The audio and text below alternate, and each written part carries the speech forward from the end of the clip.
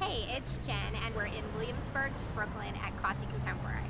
We're here to see a solo show by artist Jordan Eagles, who creates his work out of blood. Let's go look.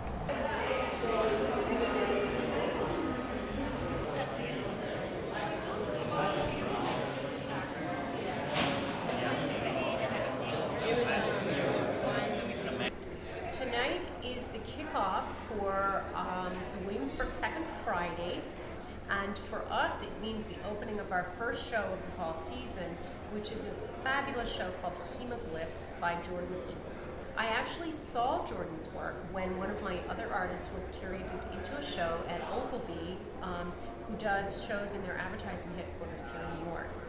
Jordan was also curating it, and I fell in love with it. And tell us a little bit about Jordan's work.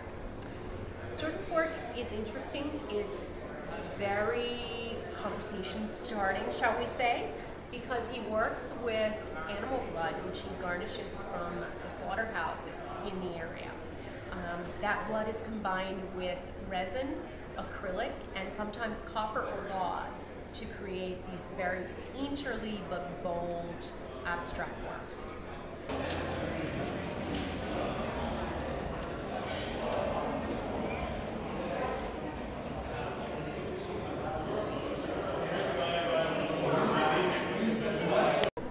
I'm selecting this piece, bar 1 through 9, as my favorite piece of the show. It was made in 2009 and served as the inspiration for all of the rest of the work in the show. I love it for a number of reasons, but firstly, it's huge. It's massive. It's made out of 9 panels. Each panel is 8 feet tall, and it's 32 feet wide total. And each panel is constructed of plexiglass with blood and resin.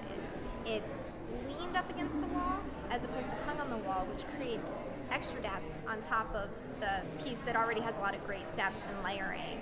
And because it's leaning and creating that extra depth, it's actually playing with the light in the room and reflecting the light in the room onto the wall, which creates an additional effect, which is really striking and amazing.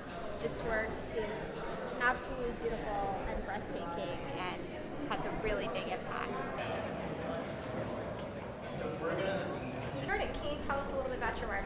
My work is about regeneration. It's taking animal blood and creating new life with it. So I'm taking the life force of something no longer living and showing the life's process and the space between life and death.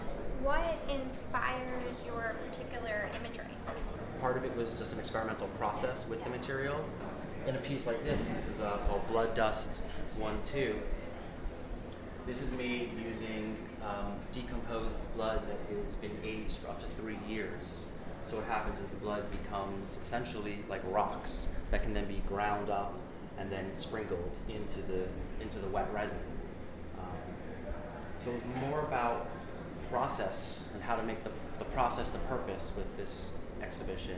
In a piece such as bar 1 through 9, which is the 32-foot long sculptural mural, that piece was about finding sort of the different elemental qualities in the blood and treating each panel differently with heating techniques. So, Jordan, what would you want someone viewing your work to take away from it? I like it when people come to a show and bring their own feelings to the work. Everyone has an association to blood because it's something that runs through our bodies, that you're instinctually are you going to feel something about. Even if you just say the word blood, you already have ideas of what that means to you. So I like that when people have these preconceived notions, they can come to the show and be taken to somewhere else they might not have thought that they were going to see, or it reaffirms their own beliefs.